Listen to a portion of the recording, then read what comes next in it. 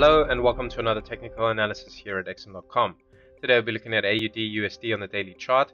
So zooming in, we can see that Aussie is finding some footing on the 50-day simple moving average around 0.7605 after a near 1 month retreat from the recently reached multi-year top of 0.7820. The Ichimoku lines are reflecting a pause in the climb, while the rising SMAs are preserving the bullish sentiment.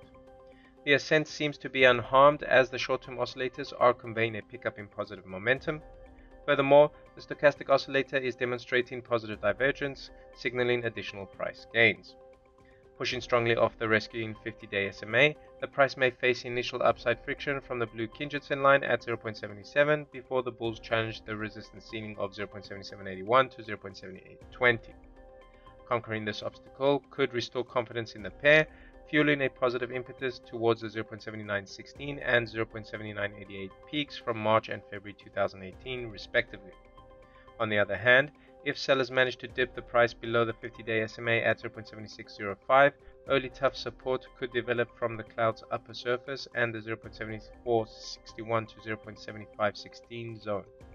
However, if the pair deteriorates further, the 100-day SMA at 0.7397 and the neighboring low of 0.7338 could attempt to terminate the decline. Summarizing, AUD-USD's positive tone should remain undamaged if the pair manages to remain above the 50-day SMA and the cloud. That said, a dive below the 0.7461 to 0.7516 area could feed a deeper retracement. That's it from me. Have a great trading day.